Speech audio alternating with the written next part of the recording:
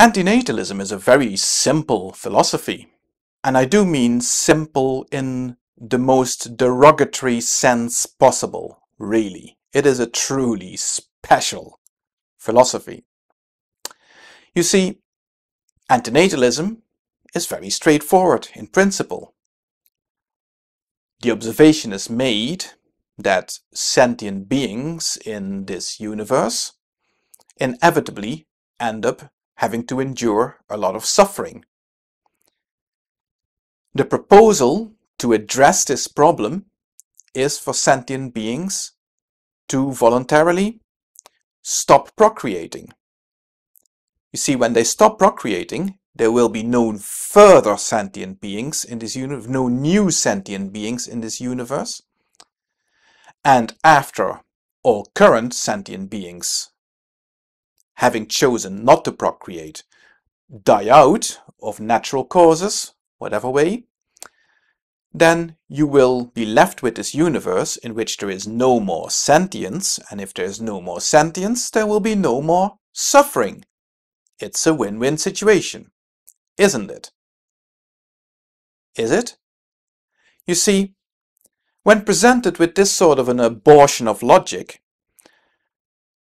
you can ask a few very simple questions. First of all, you can point out that something such as suffering is not even measurable at all, let alone that you could somehow total it up to arrive at some sort of grand total. But even if we ignore that howler of a logical mistake, and we accept that as a premise, let's assume for a moment that the antinatalist ideology gets universally accepted somehow. They manage to convince everybody that this is a really good idea, and everybody voluntarily chooses to no longer procreate, and eventually we've all died out. Now we are in this sterile universe in which there is no sentience whatsoever. It's devoid of sentience. There is no sentience, and of course there is no suffering. And this achievement, this grand achievement of this sterile universe, devoid of sentience, in which there is no suffering at all, matters to whom? Of course, there's only one answer to that. But will you ever get an antinatalist to answer this question? Of course not. They'll either dance around the problem like some sort of demented fairy, or they'll run a mile, but they'll never answer the question, because the answer, of course, is nobody. This achievement of a universe devoid of sentience in which there is no suffering will matter to exactly nobody. It is therefore pointless to achieve this. You are not benefiting anyone. Oh, but I'll hear the antinatalists say, but you're wrong there, because we have to think about the potential offspring that is spared this horrendous suffering. By you choosing not to procreate, your potential offspring, somewhere la in fairyland, but let's indulge that for a second.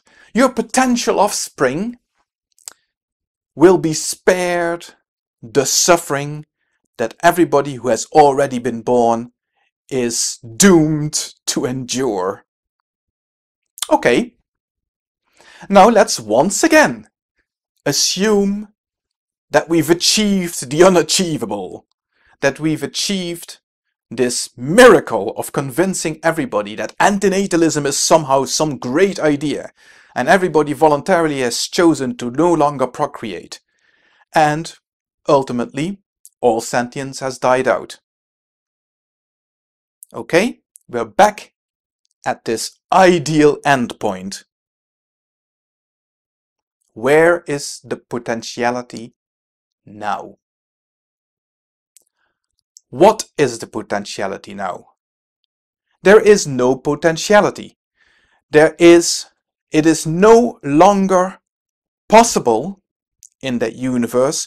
There no longer is any potential for any sentience to exist in that universe. So even these mythical, fairy tale, potential human beings that the antinatalist is trying to save from their potential future suffering no longer exist, have ceased to be. In La La Land, or in some metaphysical realm, or wherever else, they're gone completely. So once again, I'll ask the question, this wonderful achievement of a sterile universe, completely devoid of sentience, and in which there is no more suffering, matters to exactly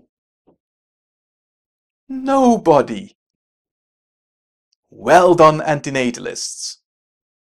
And that is why I have to reject antinatalism as the retarded logical abortion that it is.